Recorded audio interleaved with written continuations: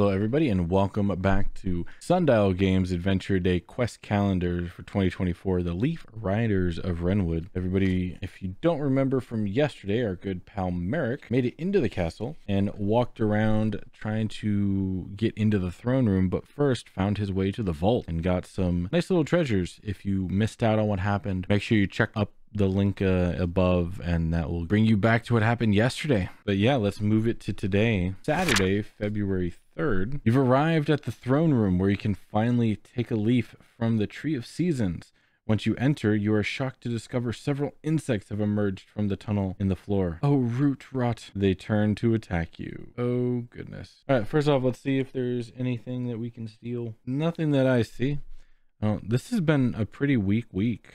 It's only been one backpack. I haven't noticed any pickpockets or anything else. Maybe I've just missed it all. But we got 3 insects to fight. For those who forget combat, you roll your attack d20 and then you add your attack bonus. If your attack roll equals or exceeds the enemy's defense, you hit. Otherwise, you miss. If you hit, roll your damage, and if that meets or exceeds their health, they die. If you miss or they did not die, the enemy attacks you. You then roll a d20 and add your defense. And then if your defense is lower than their attack, you take full damage.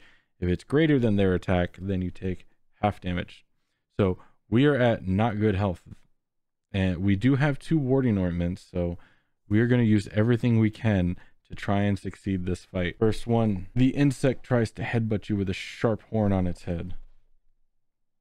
It's an 8 plus 1. We are going to use our void bolt to add a d4. Yeah, come on. 3, is that enough? That's 12. His defense is at 12. Perfect. Exactly what we needed. So we hit. Now we gotta make sure we kill them. D10 damage. 4.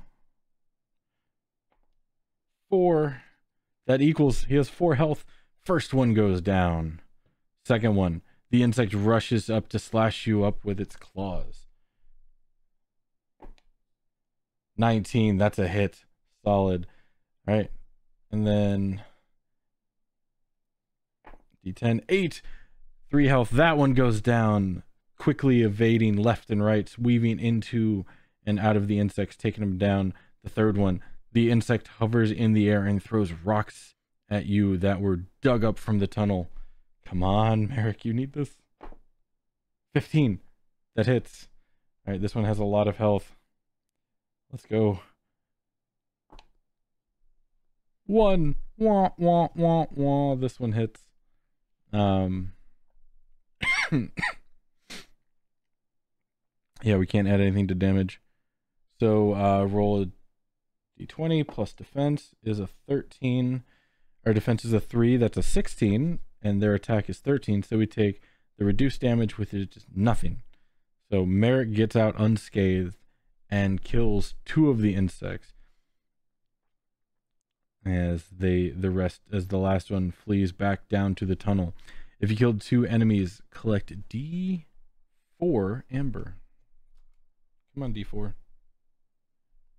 Oops, D4 is already out. 1 amber, up to 10. So yeah, that is gonna be it for this week for our good new pal Merrik. A lot of insect invasions. I'm pretty sure there's something going on with them. Interesting that the I guess the royal family would be out with the festivities, but yeah, we'll be seeing what goes on or catching somebody new next week. Also, we're going to put the vote up for the next week's dice. They can't do worse than purple. I guess they could. And that'll be fire red, green and gold, or orange and white.